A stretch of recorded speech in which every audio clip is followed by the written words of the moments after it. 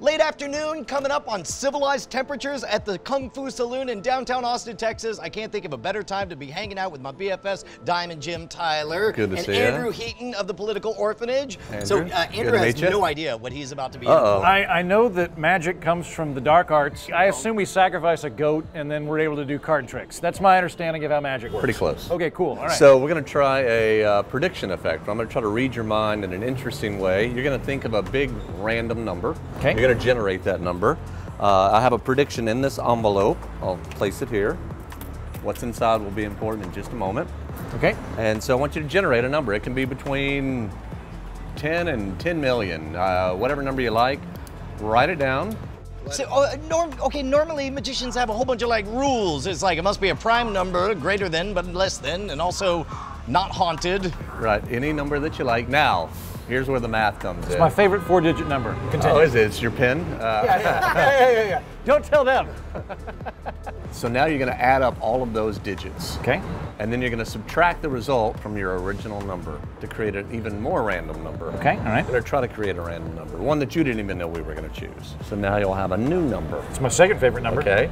Now, that new number, you're going to add up all the digits until you get one digit. So if it's like 412, it'll be, gotcha. You'll end up with what? What, 7? I think. 7, Yeah, yeah 7. But if you add up enough digits that you get like 17, then I assume you would add up the 1 and the 7. To get 8, right. Got it. So keep on adding up all the numbers and then reducing. So add up that to get a number, and then you'll add up those numbers to get a smaller number till you get down to one digit. So if it's 11, then add the 2 together. Correct, Yeah, correct. Yeah. And inside of this envelope, I'll tell you now before I see your number. Oh man, you're tipping it early. Yep.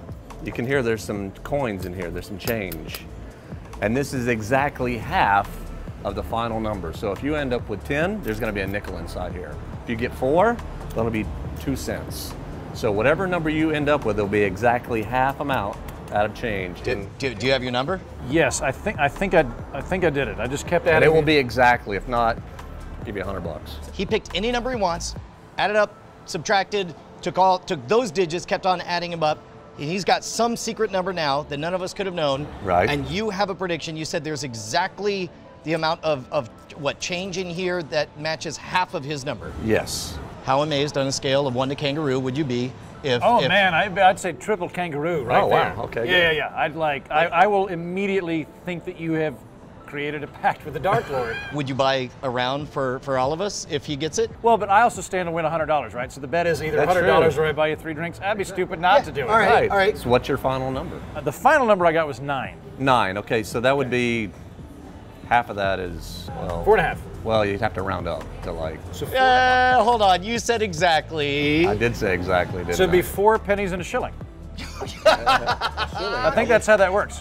Dude, would you freak out if it was 4 pennies? If it's 4 pennies and a shilling, I'm gonna name my kid Diamond Jim. I don't want you to think that I'm using sleight of hand, so I'm going to let you open the envelope, dump out the contents. All right. And so we said what, 4? It's four Yeah, dump it out on the. Whoa! Oh my God! And you don't very often encounter half a penny. So I don't think that's random. I think you knew that in advance. I am very impressed, and I will gladly buy you drinks. What's funny is Andrew is so sincere that you think he's acting right now, but I guarantee you he's legitimately blown away. Yeah. No, this bit is what gets me. Did you think that you had screwed something up? I did not know how you were going to do 4.5.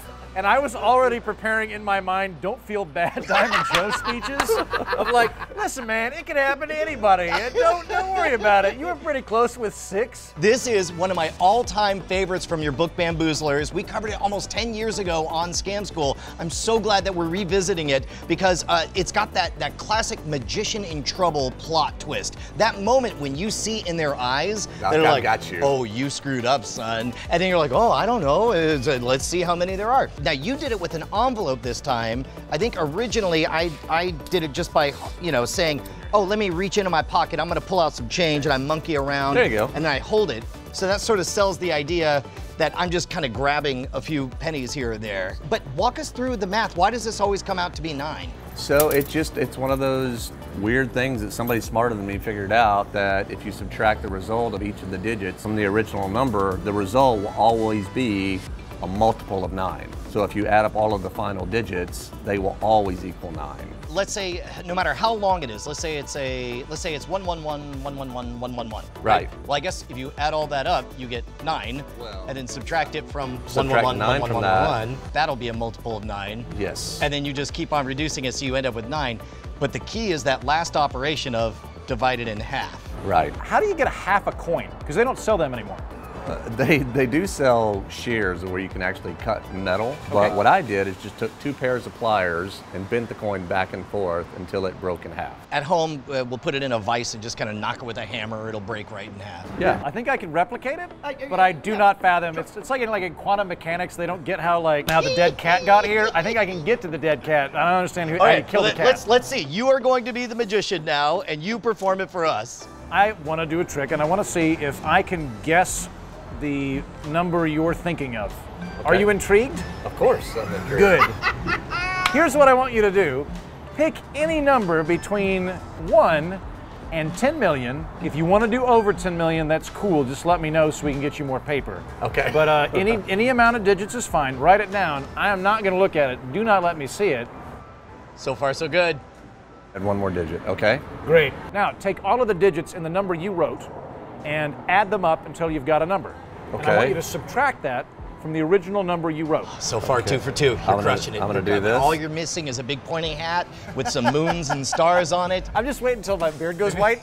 When my beard goes white, I can go full Gandalf. We're not gonna do any more subtraction. I want you to take the numbers and just add them up and keep adding them up until you've got 1 digit, right? I got it, okay. So, okay, I'm doing that now. Done, I have 1 digit now. Yeah? Yes. Okay. What I have put inside of this envelope is half of whatever digit you have listed. Believe me? I actually do.